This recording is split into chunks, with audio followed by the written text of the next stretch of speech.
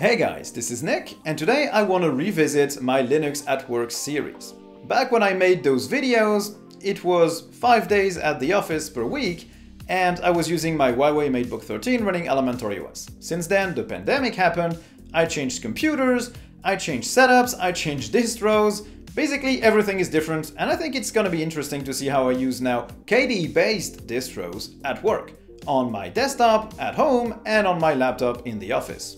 Now, speaking of working, there is no better way to get your virtual machines in order than using today's sponsor, QEMU Care. So this video is sponsored by QEMU Care. Usually when you manage QEMU virtual machines and you have to update QEMU itself, you have to do a lot of convoluted stuff. You have to grab all your VMs, move them to another host, then stop the host, patch QEMU, then restart the host, then move all your VMs back again. So this consumes a lot of bandwidth. It's slow and complex, and the risk of making a mistake, like for example rebooting the wrong node and rebooting the host where you migrated all your VMs to, is high. It can create a lot of problems. So QEMU Care eliminates literally all of these issues. You basically live patch QEMU while your VMs are running. You have no virtual machine performance degradation, you have no bandwidth wasted, you have no risk of error. It's basically a way more simple solution to get QEMU patched, having all the latest security updates without all the headaches that come with migrating your VMs to another host. So QEMU Care is available as an add-on for Kernel Care Enterprise, and it's really inexpensive, so you can take a look at the link in the description below to see how you can apply that to your own virtual machine workflow based on QEMU. Okay, so let's begin with what I do. For those who don't know, I'm a product owner, which means that I'm basically a specification writer, a tester, and a planner all at once. I have to organize our development sprints. I pick the issues and the projects that go into each sprint. I write the technical specifications and the functional specifications for these, which mean that the developers have a base to know how things are supposed to work, and I interact with our graphics designer to make sure that we have nice mockups and that the developers can reproduce them by coding. And I have a special message for Tanguy, that sweet graphics designer. Where are my subscribing search engine mockups, son? On top of that, I do a bit of graphics design myself. I have to test everything that the developers coded, and I also have to log in the bugs and test them, make sure that they are corrected if I didn't do my job correctly previously. Basically, it's a very versatile job, which means that I have to have a flexible setup focused on multitasking and easy access to a variety of applications. So the stuff that I use is divided into two parts. The first one is what I use from home when I'm working remotely 3 days a week. And the second part is what I use at the office when I'm working there 2 days a week. Let's begin with the stuff I use at home. So it's the same desktop I use to run the channel. It's my Slimbo Chimera desktop with a Ryzen 7 5800X CPU, an RTX 3070, 32 GB of RAM, and 2 TB of SSD. It's plugged into my LG 35-inch ultra-wide with a 1440p resolution and 100Hz refresh rate. On top of that, I use an MX Master 2S and the Slimbook RGB keyboard. On that note, never buy this mouse in white. It gets gunked up super fast and it's really hard to restore it to its nice original white beige finish. The next time I'm buying a pure black one. The white one is not good. So basically this desktop is way overkill for what I need to do at my day job. But it's just right to let me edit videos comfortably and game on my free time, which I really don't have anymore, because who knew that running a YouTube channel and having a day job at the same time was going to be so time consuming. Now in terms of software, the desktop runs Manjaro KDE. It's heavily customized. I use Latte Dock to add a dock at the bottom of the screen, and a top panel with the applications menu, a global menu bar, the date and time, and the indicators. I use the Edna theme for Quantum and Plasma with the inverse blue icons, and I switch my title bar buttons to have close and minimize on the left and maximize on the right. Now this layout is great on an ultra-wide screen like this one. All my apps are centered on the dock, so they're super easy to reach, and the menu bar doesn't take space on each of my windows. It's hidden on the top bar where I can just fling my mouse up and access it when I need to, which is very rarely. Notifications appear in the top right corner, which never covers what I'm doing, but still stays in my peripheral vision, and lets me see if something happens. So the theme is really pleasant to use with subtle transparency and blur, dark but not pitch black, and it looks modern and original, I think. Not that very original, honestly. I just grabbed that look and basically the layout from a Linux scoop video that I liked. I left the link in the description below if you want to replicate that and even go a little further. So that's the layout and look I use for work and for my own personal stuff, like the YouTube channel. So I do use two of KDE's activities. If you're not familiar with these, they're basically ensembles of virtual desktops which can have different wallpapers, different widgets, different power settings, different shortcuts. It's basically two entire different workspaces that you can use for work, for play, for whatever you want. So I have my play activity, which is the one I use when I'm working on the channel, when I'm gaming, or just doing regular unproductive stuff on the internet. And I have my work activity, where I do, well, all things related to my day job. On the play activity, I have a few widgets related to my computer's performance and the weather. I use these mostly to monitor if something goes wrong when I'm rendering a video or when I'm gaming. On the work activity, I have a less colorful, simpler wallpaper and different widgets. A color picker, because I use that a lot for my various graphics design tasks. A calculator, because I need to add things up quickly. And even though I use mostly the menu or KRunner for that, I still like having that one here so I can keep the result visible. I have a network speed monitor to see if the website I'm testing is slow or if it's just my connection being saturated. And I have a sticky note widget to jot down a few things before I can actually enter them as issues or tasks.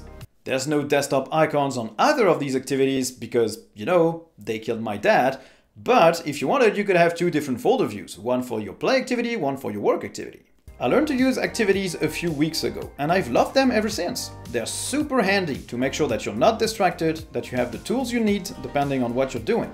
Just a simple task of opening the activity switcher and moving to the work activity hides all applications that aren't supposed to appear here, and I can just focus on my work. It's just great. Now when I'm done working, I can just move back to my play activity and resume what I was doing before because I never close any of the apps that are open on any activity. Which means that the next morning, when I get back to working, I just move back to my work activity and pick up where I left off the previous day. I even mapped the switcher for activity to the thumb button of my mouse, which means that in one click I can just switch from one workspace to the other. It's just super handy. No, I don't really use virtual desktops, but if I did, I could also have different set of them for each activity. You can also have a dedicated keyboard shortcut to change to a specific activity, define some power saving settings for each. And if you're sharing some telemetry data with the KDE team, you can even decide not to do so for one activity in particular. Now, I should probably do that on my torrenting porcupines activity. Now, this home setup is fantastic. It's where I like working the best. It's where I've got the best gear, the best mouse, the best keyboard, the best chair, the best office, the best place, basically the best computer. It's just great, and KDE has really helped my productivity a whole lot. Now, let's see what my office setup looks like. I use a Slimbook Pro X14, which is a fantastic laptop that I just got. It's decked out with my logo on the back and on the Super Key, and it has an 8-core Ryzen 7 4800H with integrated Vega graphics, 16GB of RAM, and 256GB of SSD. It's fast, it's responsive, it has about 6 to 7 hours of battery life, and I can even play some games on my lunch break, which is a nice plus. The display is 1080p, which is just the right size for a 14-inch laptop, and it has really good viewing angles, and the computer also has a nice port selection, with 3 USB ports, an Ethernet jack, a full HDMI port, an audio jack, and a USB-C port. Now this gives it a lot of advantages over the MateBook 13. First, it's got double the RAM, which means I can use a lot more programs at the same time. Second, the MateBook 13 was 13-inch and had a 1440p display, which was an insane resolution for that size. And fractional scaling doesn't work great on X.org. I used Elementary OS, there is no fractional scaling there, which meant that my external display was 1080p, was way too big, and the laptop display was still way too small to be usable correctly. Basically, it solved that because now 2 of my screens are both 1080p. And third, I don't need any dongles. The laptop has all the ports that I need, and I don't have to use that wobbly, finicky thing to plug anything and risk forgetting it, losing it. It's just way better without dongles. Now the laptop is plugged in into an external display, which is a basic eYama 23-inch 1080p screen. And I use a super janky black USB mouse with an Apple Bluetooth keyboard. I have a few meetings from time to time. I can just unplug the USB mouse and the HDMI port and get going. In terms of hardware, the only issue that I have is that the mouse is wired, so it just adds a cable mess to my desk, and the keyboard isn't the same layout as the laptop, so I have to switch between them each time I go to a meeting or when I get back to my desk. In terms of software, the laptop runs KDE Neon. The layout is pretty much the box standard. I don't use Lattidock here or a global menu. I want to have as much screen real estate as possible. And since I very rarely use the menu bar anyway, and mostly use one window at a time, one on each monitor, I'm not bothered by the fact that apps have menu bars in KDE. The theme is just Breeze Dock, which I kinda like, but I might change it for Edna in the future to be more coherent with my desktop. Here I also have activities set up, but I spend most of my time on the work activity. It has the same widgets as on the desktop, although the play activity has no widgets at all. I don't even have a specific keyboard shortcut set up here, as I very rarely move to the play activity, except on my lunch break for about an hour maximum. Or that's what my boss thinks. So I have still moved the title bar buttons to the same config that I use on my desktop, with the close and minimize on the left and maximize on the right. Now, there is one issue that I have with KDE on the laptop that I do not have on the desktop, and that's the lack of touchpad gestures. Elementary OS 6 has them, GNOME has them. KDE is the last major desktop environment to not have gestures. Not even janky gestures that are not one-to-one like on GNOME or Elementary OS. And second, you have so many options in KDE that you could map to these gestures, it's infuriating. Give gestures soon, please. Now the other drawback is that I use the default KDE layout on that laptop and people think I use Windows, which is frankly humiliating. Now this is just how I set up my computers to use KDE and the various layouts that I use. There is a lot more to tell, especially about the applications that I use, because I don't use the same ones at the office and when I'm working from home. So there's gonna be another video about that pretty soon, stay tuned for this. In the end, working with KDE took a bit of time, as the default layout just didn't really work on an ultra-wide monitor like I have. Once I found Lattidock and the way I could set it up, which is basically like a macOS layout, it works way better for me and for my task. And once I learned to use the activities, my productivity just skyrocketed, it just clicked. And I learned to love KDE for what it is, and I'm really super comfortable with it, to the point that when Elementary OS 6 releases, I was planning to move back to it, but maybe I now won't be. Now I will still definitely give Elementary OS a fair shake when it releases, and there is probably a using GNOME for 30 days experiment just like I did for KDE. Maybe I'll fall in love back with one of these desktops. But for now, KDE is kind of the king for me.